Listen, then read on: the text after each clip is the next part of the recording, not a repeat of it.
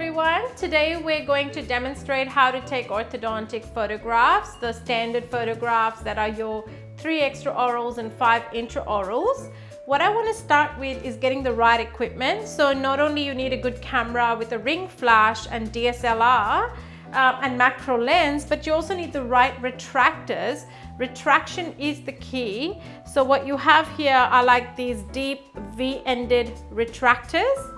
And if you have a look, they can come in various sizes. So you can get a smaller end or a bigger end. What you also have, and what we love, is this kind of lip retractor. Now there are other lip retractors in the market like these, but we kind of personally love these slimmer ones a lot more. What you will also need is a mirror, an occlusal mirror. So again, some mirrors will have 2 sides. One for the child, one for the adult, but majority of the time the adult works for everyone. And if you want, and if you're really struggling with buccal shots, you can always get a buccal side mirror as well. We tend to not use them as much because we find them uncomfortable for patients. So I'm going to demonstrate on lovely Sonia how we're going to start with intraoral photographs. So we're going to take a frontal, buccal left, buccal right, mandibular occlusal and a maxillary occlusal. So everybody does photography differently. You might want to use the overhead light. Generally, you shouldn't need to if you have a good ring flash. You can have the patient upright or slightly reclining, a higher height, lower height, but that is up to you. So learn what is right for you. Also, we've got Maria here who's going to help now teach you how to retract. Retraction is key to get good photographs, okay? So we've got the right retractors here. And we're going to start with the intraoral frontal. What you'll notice, the patient has to be told that they will feel a little bit of a stretch. There is a slight discomfort when we take photographs intraorally. And you must tell the patient to bite on all the back teeth. So all the posteriors must be touching in centric occlusion. Now sometimes patients will tip their heads up or down. Make sure again the occlusal plane is as parallel to the floor as possible. It makes it easier for the photographer to take the right view. So we've got a photograph that we've just taken, intraoral frontal. And now we're going to take photos of the buccal left and right. Now as you notice, we're not using mirrors here. So we're going to relax this a bit and we're going to stretch this. Make sure patient's still biting, they're not posturing forwards. And you want occlusal plane parallel to the floor. Here we go, and you must see the first molars at least. What we're doing here, we've now turned the patient's head to get the left buccal view. As you notice, this is being relaxed slightly and that is being stretched up and back.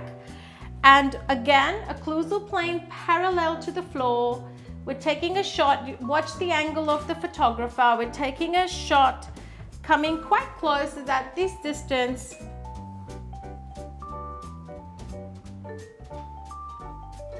And now we're going to take our 2 occlusal shots. So we've got maxillary and mandibular.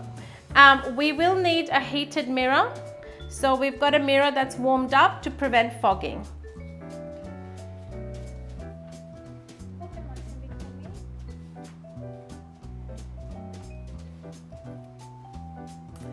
You want to be taking the shot of the mirror, not the teeth, when you do a occlusal photograph.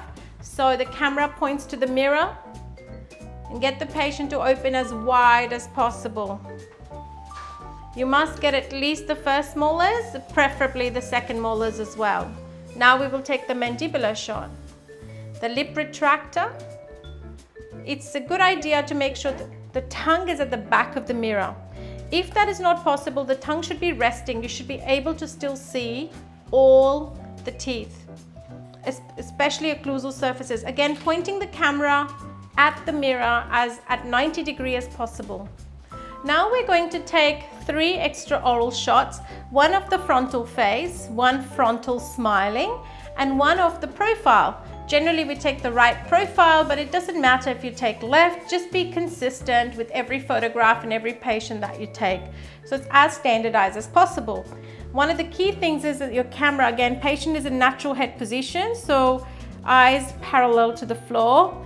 the chin is not tipped up or tipped down, and also that both ears project equally in the frontal shots. So we're going to now take 3 frontal shots, 2 frontal and 1 profile extraorally, and you will need to adjust your camera for this. Often the f-stop has to drop. Every camera is different. It could be f-stop 5 to 8, varying on that.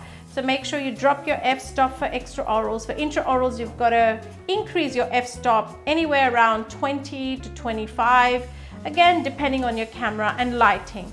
So let's do the extraorals now. So we've got a great photograph. You can actually see that we've got eyes parallel to the floor. The head's not tipped up or down, ears projecting equally. So that's an excellent photograph. Again, an excellent photograph, very symmetrical, ears projecting equally on both sides. Really nice post smile where you're seeing majority of the teeth being displayed. Make sure the smile is not half-hearted. If they're not doing a good post smile, make them do an emotional smile. So this is an excellent photograph. If they've got lots of jewelry or eyewear, make sure you remove them. And that's your profile shot. So here we chose to take all patients on the right profile.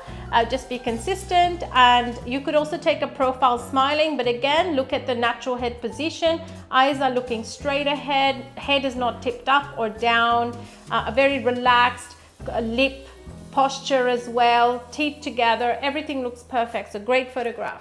Thank you.